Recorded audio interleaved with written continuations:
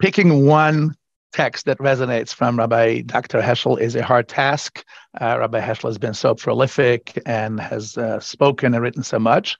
But if I had to, I would pick his biography of Katz as one of the texts of Rabbi Dr. Heschel that speaks to me most, because as we all know, the old adage, every biography is really autobiography. And when Rabbi Dr. Heschel emphasizes what he sees about Katz, beneath the surface, one can see also what Rabbi Heschel himself was about. And there one gets a sense of how much Hasidus was pulsating throughout his veins and throughout his passion, because his encounter with the world, his encounter with the secular world, with the modern world, was deeply informed by Hasidut.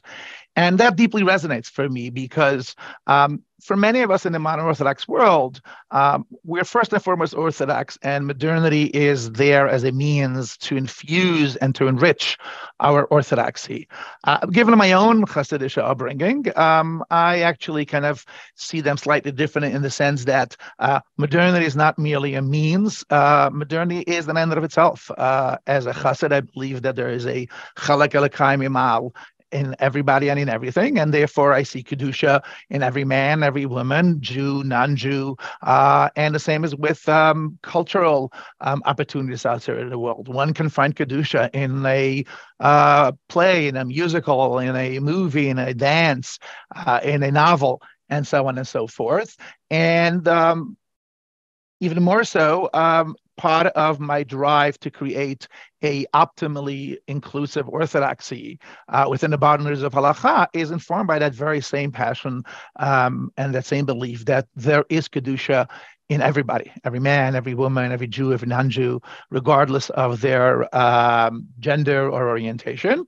And therefore, I've dedicated myself to bringing in within the Orthodox and halachic field as many people as possible because of that belief that there is a chalak alakai mimal in everybody. And my greatest inspiration is Rabbi Dr. Heschel. It is no doubt to me that when we look at Dr. Heschel's life and we see him being someone who doesn't necessarily act like a conventional Hasid. He marches to Salem.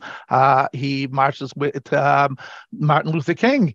And there's no doubt that for him, that was greatly influenced by his Hasidic heritage that believed that there's Kedusha in everybody and that regardless of race, gender, and orientation, there's something Kedusha and something holy. And in fact, he said so much in his famous quote where he said, for many of us, the march from Selma to Montgomery was about protest and prayer.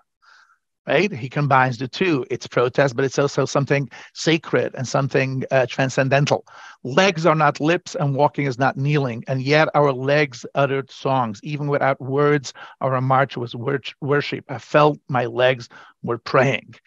And my hope is now that we are reflecting on the legacy of Rabbi Avram Yeshua Heschel is that more of us within the observant and the Orthodox community will be exposed to that Torah, because really that Torah is a incredibly important Torah that would help enrich our avodas Hashem, particularly for those of us who operate in this kind of dual world of orthodoxy and modernity. Zecher Tzadik Livracha.